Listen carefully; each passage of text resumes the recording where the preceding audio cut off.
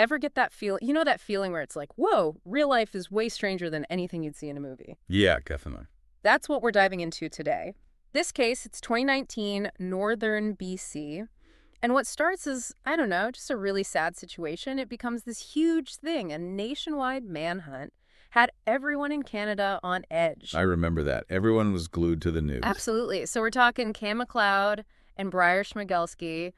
Got our news articles, even something that looks like a Wikipedia page on this whole thing. Once we get into it, you'll see just how wild it got. A lot to unpack. It really is. Okay, so picture this. July, you're driving on the Alaska highway, beautiful scenery. Sounds peaceful so far. Right. But you come across this van, broken down. Inside are Lucas Fowler and Chynna Deese, young couple from Australia and the U.S. They were on this big adventure, and that's where it ends for them. Tragic. Now, you might be thinking, okay, awful, but these things happen sometimes. Accidents, right? Yeah. But here's the thing.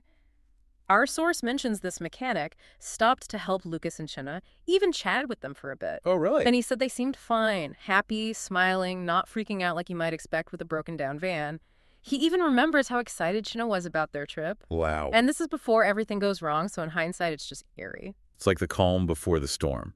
And knowing what we know now, this encounter, it's not just some random detail. It tells us this wasn't some robbery gone wrong or a crime of opportunity. This was planned, thought out, and just the beginning of something much larger and much more sinister. Exactly, and it just keeps getting worse. A few days later, another body is discovered. Leonard Dyck. And near him, a burnt-out truck. And guess whose names are connected to that truck? McLeod and Schmegelsky. Bingo. And that's where this goes from a local tragedy to a national story. We're not just talking about one crime scene anymore. It goes from British Columbia all the way to Manitoba, huge distances. And a logistical nightmare for law enforcement. Trying to coordinate a search across basically, what is it, thousands of kilometers. Thousands. And not just open fields. We're talking about some of the most rugged and remote terrain in Canada. Right. It's not just about the distance. This whole case, it shines a light on so many different aspects of crime and investigation, stuff most people never even think about. It's true. This case really ran the gamut. Like, how do you even conduct a manhunt in a place that vast? And then there's the whole social media angle, how that plays into everything. Oh, absolutely. That was huge in this case. It's like a crash course in modern criminology, this whole thing. But hold on, before we go too far down that road, we need to address something. Remember how the name Highway of Tears started popping up in the media early on? Yeah, I remember that. We have to talk about that. Because for those who don't know, the Highway of Tears, well, that represents a long and really tragic history of violence against Indigenous women in Canada. A really dark part of our history. And by even mentioning it alongside this case, there was this risk, you know, even if it wasn't intentional, of overshadowing those ongoing tragedies. That's a good point. It really makes you think about the responsibility of the media, especially in these big, sensitive cases. Huge responsibility. Okay, so McLeod and Schmegelsky, they're officially on the run now.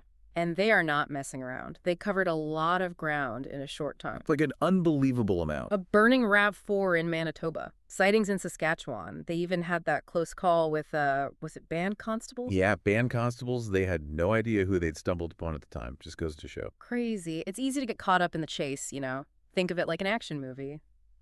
But we have to remember the real people involved. Their families, entire communities living in fear. And the pressure on the RCMP. They were working around the clock to find these guys before anyone else got hurt. Absolutely. And it wasn't just boots on the ground. They brought in everything. Air support, canine units, even used thermal imaging. But, like I was saying, trying to track two guys in that much wilderness, it's like trying to find a specific needle in a stack of needles. Yeah, you gotta hand it to everyone involved in that search, though. The dedication, the hours they put in, the risk, especially out in those communities. Resources are already stretched thin, and then something like this happens. And they really stepped up, right? Yeah. Like in York Landing. That's where it gets really interesting. Remember we mentioned the Bear Clam Patrol? It was those volunteers who actually made the biggest break in the case. Can you believe that?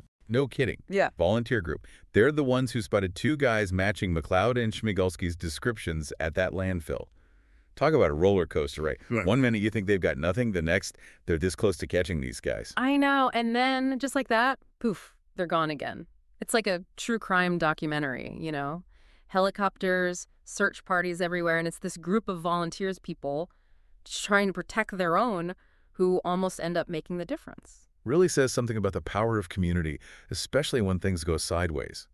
But you're right, all those emotions, the pressure, the fear, it takes a toll. Not just on the investigators, but on everyone. Yeah. Entire towns were on edge. Absolutely. And then all that energy, that hope, it just fizzles. The trail goes Yeah. cold, the search winds down, and everyone's left wondering, did they actually get away with it? Did they disappear? Well, that's the thing. Our source is pretty clear on this point. It didn't end there. No. Not at all. This is where things get really interesting. I mean, this was 2019, right?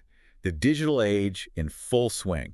We've got to talk about social media. Oh, yeah. It was everywhere. Everybody was an expert. Everyone had a theory. Did all that online stuff help or hurt, do you think? I mean, it had to impact the investigation, right? Totally. It's one of those double-edged swords. Yeah. You've got this huge amount of public engagement where people comparing notes, sharing tips, poring over maps, trying to figure out where these guys might go next. Yeah. That has to count for something. Right. But at the same time, you've got misinformation spreading faster than ever. Wild theories, people chasing ghosts, and worst of all, you've got these, I don't even know what to call them, these trolls, basically cheering these guys on, celebrating the fact that they were on the run. It's creepy, right? Our source even mentions this one guy called himself Tomasabro or something, claimed to be best buddies with McLeod and Schmegelsky. Sickening. Makes you wonder, where's the line between being into true crime and, being messed up? Absolutely. It's a slippery slope, that's for sure. Probably a whole other deep dive waiting to happen, thinking about the ethics of all this. Totally another conversation. But getting back on track, how does this whole digital circus end? Well, while everyone's busy playing detective online, it's actually a pretty low-tech discovery that changes everything. A blue sleeping bag. Tour guide found it near the Nelson River. And that's the one that leads them right to McLeod and Schmegelsky's hideout. Crazy how these things happen. It's true, though. Almost unbelievable, right? Tiny detail, missed by who knows how many people, and that's the thing that breaks the case wide open. It's wild. So that sleeping bag, the one that tour guide found, it wasn't just some random thing, right? It was like the clue that unraveled everything. Yeah, like the loose thread that unravels the whole sweater. The cops find this sleeping bag, and then boom, they find a damaged rowboat nearby. Plus, there's other stuff there, belongings, and it doesn't take a genius to figure out who they belong to. McLeod and Schmegelsky. Exactly. And then, well, it's the discovery everyone was expecting, but dreading. They found their bodies. They did. The manhunt was over. Just like that. What a weird feeling that must have been. Like relief, obviously, but also, I don't know, sadness, disappointment even. Like we're finally at the end of the story, but we still don't know why it happened. Absolutely, because finding them, it confirmed everything. It meant McLeod and Schmegelsky were responsible for murdering Lucas Fowler, Chynna Deese, and Leonard Dyck. And to make matters worse, they found those confession videos the guys made before they took their own lives. Right. And those videos, I mean, talk about chilling. And they admit to everything, but there's just nothing. No explanation, no reason why. It's the lack of a why that gets to me. No remorse, no justification, just blankness. It's like they wanted to get caught, but we'll never know what drove them to do it in the first place. So what do we do with that? What's the takeaway from all of this? I mean, we've gone through the timeline, the manhunt, the social media frenzy, but it feels like we're right back where we started. A bunch of unanswered questions. I think that's the point sometimes. Life doesn't give us easy answers. Some things, some tragedies, they just defy explanation. We can look at the evidence, try to understand their psychology, but some mysteries just stay mysteries. And maybe that's okay. It's like you said earlier, it's about asking the questions, even if we don't like the answers or even if there aren't any. This whole thing, it makes you think, about the stories we tell ourselves, about good and evil, about the darkness that can be hidden anywhere. It reminds us that real life isn't a movie. There's not always a neat ending, a satisfying resolution.